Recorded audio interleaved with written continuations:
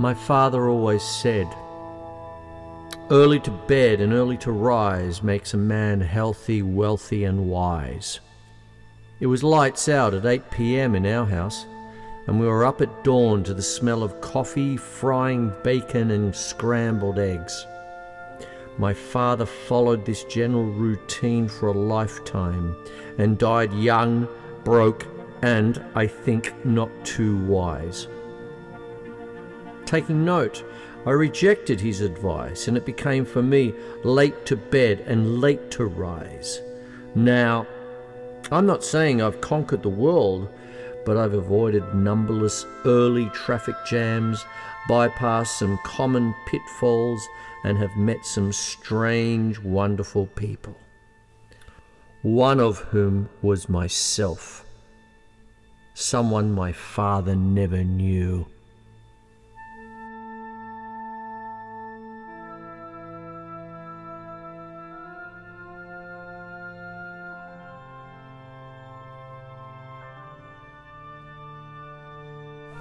Henry Charles Bukowski, born Heinrich Karl Bukowski, August 16th, 1920 to March 9th, 1994, was an American poet, novelist and a short story writer. His writing was influenced by the social, cultural and economic ambience of his adopted home city of Los Angeles. Bukowski's work addresses the ordinary lives of poor Americans, the act of writing, alcohol, relationships with women, and the drudgery of work. The FBI kept a file on him as a result of his column Notes of a Dirty Old Man in the LA underground newspaper Open City. Bukowski published extensively in small literary magazines and with small presses beginning in the early 1940s and continuing on through the early 1990s. He wrote thousands of poems, hundreds of short stories and 6 novels, eventually publishing over 60 books during the course of his career. Some of these works include his poems written before jumping out of an 8-story window, published by his friend and fellow poet Charles Potts, and better-known works such as Burning in Water, Drowning in Flame. These poems and stories were later republished by John Martin's Black Sparrow Press, now HarperCollins Echo Press, as collected volumes of his work. As noted by one reviewer, Bukowski continued to be, thanks to his antics and deliberate clownish performances, the king of the underground and the epitome of the littles in the ensuing decades, stressing his loyalty to those small press editors who had first championed his work and consolidating his presence in new ventures such as the New York Quarterly, Chiron Review or Slipstream. In 1986, Time called Bukowski a laureate of American lowlife, regarding his enduring popular appeal. Adam Kirsch of The New Yorker wrote, "The secret of Bukowski's appeal is that he combines the confessional poet's promise of intimacy with the larger-than-life aplomb of a pulp fiction hero."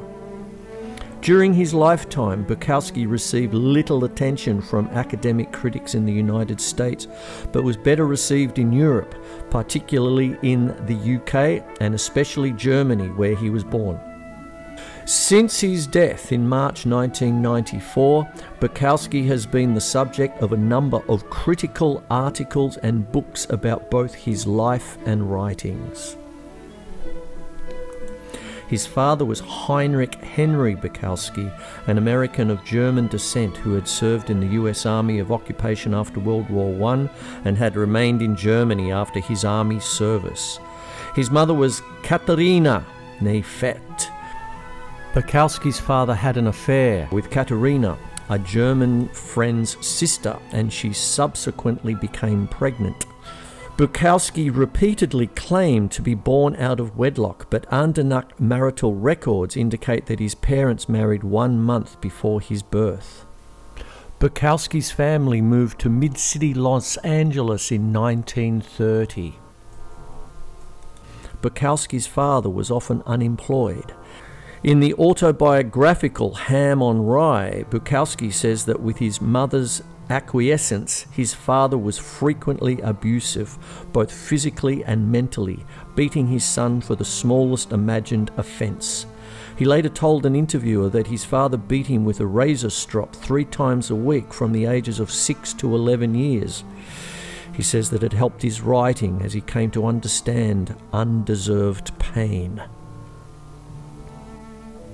Young Bukowski spoke English with a strong German accent and was taunted by his childhood playmates with the epithet Heini, a German diminutive of Heinrich in his early youth. He was shy and socially withdrawn, a condition exacerbated during his teen years by an extreme case of acne. Neighbourhood children ridiculed his accent and the clothing his parents made him wear. The Great Depression bolstered his rage as he grew and gave him much of his voice and material for his writings. In his early teen years, Bukowski had an epiphany when he was introduced to alcohol by his friend William Baldy Mullinax, depicted as Eli Lacrosse in Ham on Rye, son of an alcoholic surgeon. "This alcohol is going to help me for a very long time," he later wrote, describing a method, drinking, he could use to come to more amicable terms with his own life. After graduating from Los Angeles High School, Bukowski attended Los Angeles City College for 2 years, taking courses in art, journalism, and literature before quitting at the start of World War II. He then moved to New York City to begin a career as a financially pinched blue-collar worker with hopes of becoming a writer. On July 22, 1944, with the war ongoing, Bukowski was arrested by FBI agents in Philadelphia, where he lived at the time, on suspicion of draft evasion. At a time when the US was at war with Nazi Germany, and many Germans and German Americans on the home front were suspected of disloyalty, Bukowski's German birth troubled authorities. He was held for 17 days in Philadelphia's Moyer-Mensing prison. 16 days later, he failed a psychological examination that was part of his mandatory military entrance physical test and was given a selective service classification of 4F, unfit for military service.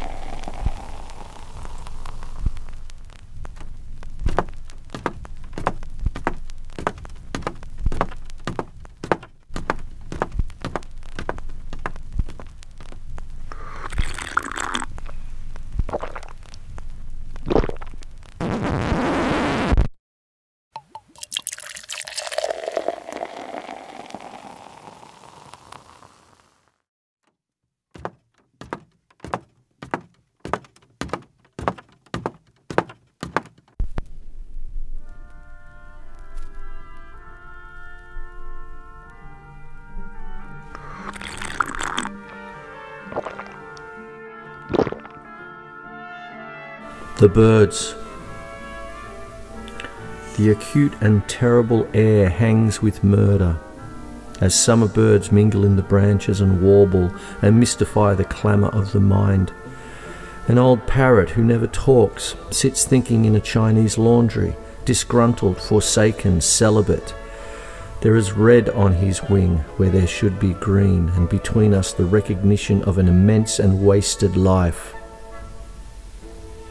My second wife left me because I set our birds free, one yellow with crippled wing quickly going down and to the left, cat meat, cackling like an organ, and the other, mean green, of empty thimble head, popping up like a rocket high into the hollow sky, disappearing like sour love and yesterday's desire and leaving me forever.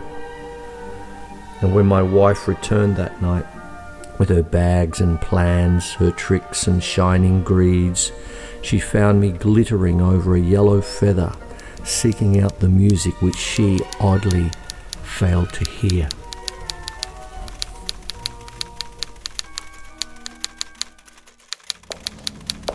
When Bukowski was aged 24, his short story, Aftermath of a Lengthy Rejection Slip, was published in Story magazine. 2 years later, another short story, 20 Tanks from Castledown, was published by the Black Sun Press in issue 3 of Portfolio, an intercontinental quarterly, a limited-run, loose-leaf broadside collection printed in 1946 and edited by Carice Crosby. Failing to break into the literary world, Bukowski grew disillusioned with the publication process and quit writing for almost a decade, a time that he referred to as a 10-year drunk. These lost years formed the basis for his semi-autobiographical chronicles, and there are fictionalized versions of Bukowski's life through his highly stylized alter ego, Henry Chinaski. In 1955, Bukowski was treated for a near-fatal bleeding ulcer. After leaving the hospital, he began to write poetry. That same year, he agreed to marry small-town Texas poet Barbara Fry, but they were subsequently divorced in 1958. According to Howard Stern's Charles Bukowski, locked in the arms of a crazy life, she later died under mysterious circumstances in India. Following his divorce, Bukowski resumed drinking and continued writing poetry. Several of Bukowski's poems were published in the late 1950s in Gallows, a small poetry magazine published briefly by John Griffith. The small avant-garde literary magazine Nomad, published by Anthony Linnick and Donald Factor, the son of Max Factor Jr., offered a home to Bukowski's early work. Nomad's inaugural issue in 1959 featured 2 of his poems. A year later, Nomad published one of Bukowski's best-known essays, Manifesto, a call for our own critics. By 1960, Bukowski had returned to the post office in Los Angeles and began work as a letter filing clerk, a position he held for more than a decade. In 1962, he was distraught over the death of Jane Cooney Baker, his first serious girlfriend. Bukowski turned his inner devastation into a series of poems and stories lamenting her death.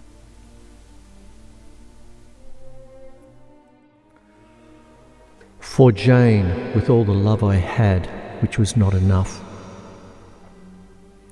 I pick up the skirt, I pick up the sparkling beads in black, this thing that moved once around flesh, and I call God a liar. I say anything that moved like that or knew my name could never die in the common verity of dying. And I pick up her lovely dress, all her loveliness gone, and I speak to all the gods, Jewish gods, Christ gods, chips of blinking things, idols, pills, bread, fathoms, risks, knowledgeable surrender, rats in the gravy of 2 gone quite mad without a chance, hummingbird knowledge, hummingbird chance. I lean upon this, I lean on all of this, and I know her dress upon my arm, but they will not give her back to me.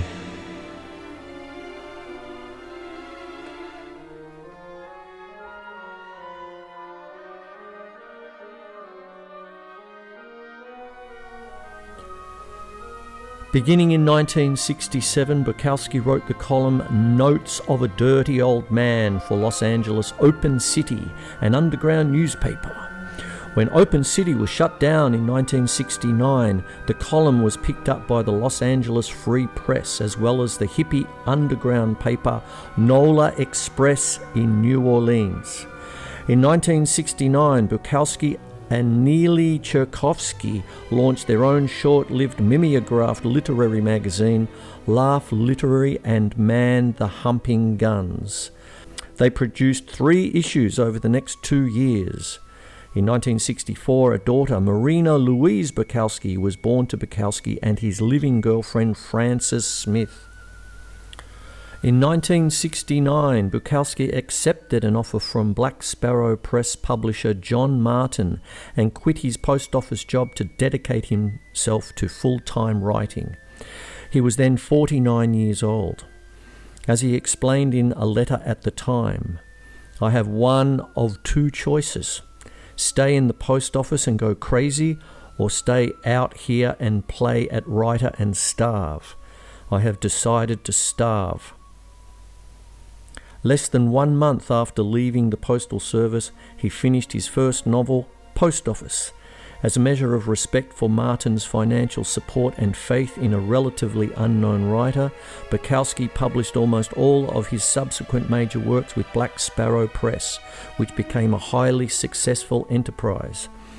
An avid supporter of small independent presses, Bukowski continued to submit poems and short stories to innumerable small publications throughout his career. Bukowski embarked on a series of love affairs and one-night trysts. One of these relationships was with Linda King, a sculptor and poet. Critic Robert Peters reported seeing Bukowski as an actor in King's play Only a Tenant, in which she and Bukowski stage-read the first act at the Pasadena Museum of the Artist. This was a one-off performance of what was a shambolic work. Bukowski's other affairs were with a recording executive and a 23-year-old redhead. He wrote a book of poetry as a tribute to his love for the latter, titled Scarlet. His various affairs and relationships provided material for his stories and poems.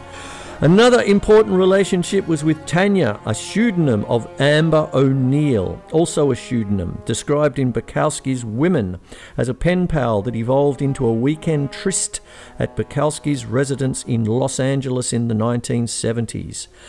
Amber O'Neill later self-published a chapbook about the affair entitled Blowing My Hero. In 1976, Bukowski met Linda Lee Bagel, a health food restaurant owner, rock and roll groupie, aspiring actress, heiress to a small Philadelphia mainline fortune, and devotee of Meher Baba. 2 years later, he moved from the East Hollywood area, where he had lived for most of his life, to the harborside community of San Pedro, the southernmost district of Los Angeles.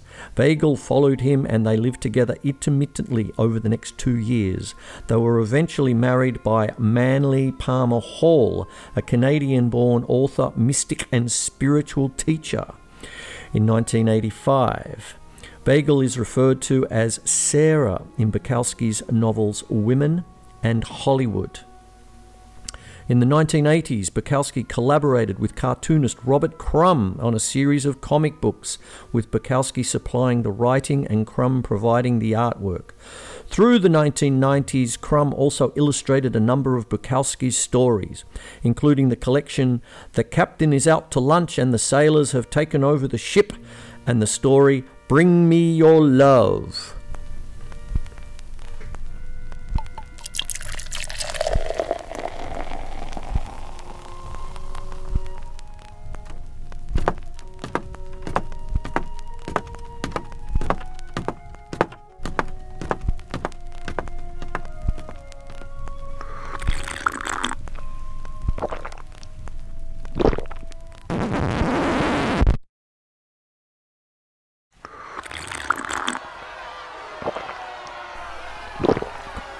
Bukowski's live poetry readings were legendary, with the drunk, raucous crowd fighting with the drunk, angry poet. Shut up, you pack of dirty bastards. I'm Tonight trying to read some poetry. is going to be a very dignified reading.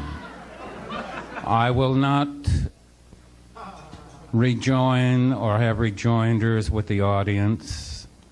I shall read you dignified poetry in a dignified way. We shall comport ourselves as ladies and gentlemen of culture. Thank you.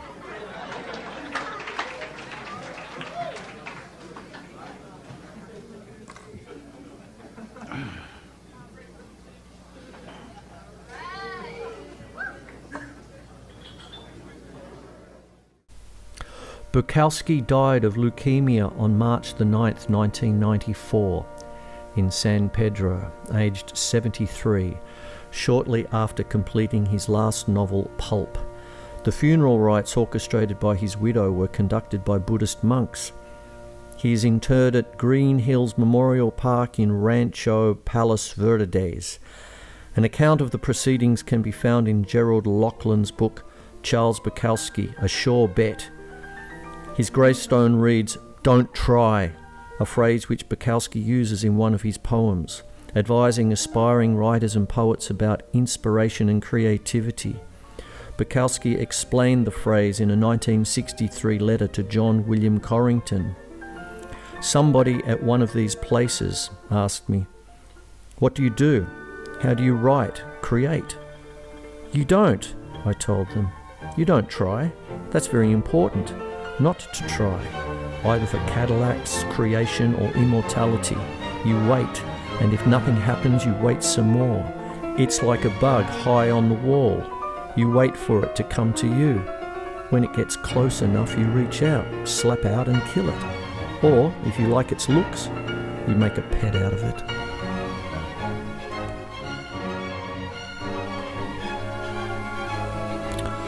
The old girl.